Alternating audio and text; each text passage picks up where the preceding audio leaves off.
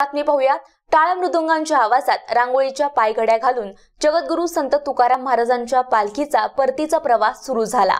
या पालखीचं देहू नगरीत ग्रामस्थांकडून मोठ्या जल्लोषात स्वागत करण्यात आलं। ज्ञानोबा तुकारामाच्या गजरात पुणे मुंबई महामार्गावर देहू रोड येथे दुपारी पालखीचं आगमन झालं।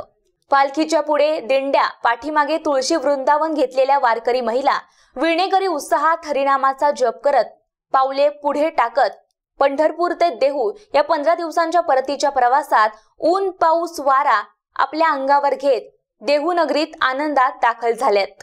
त्यानंतर अनेक भाविकांनी पाणावलेल्या डोळ्यांनी निरोप घेतला।